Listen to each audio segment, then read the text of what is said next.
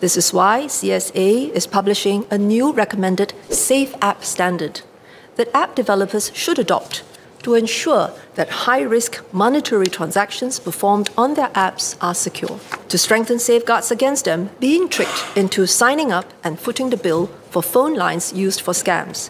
IMDA has published the advisory guidelines for telcos to protect vulnerable consumers. The guidelines also encourage telcos to waive charges for vulnerable consumers who have fallen victim to scams. As the landscape evolves, we will need to grow new capabilities to keep pace with scammers and online risks. MCI and the Agency for Science, Technology and Research, A*STAR, will officially launch the Centre for Advanced Technologies in Online Safety, CATOS.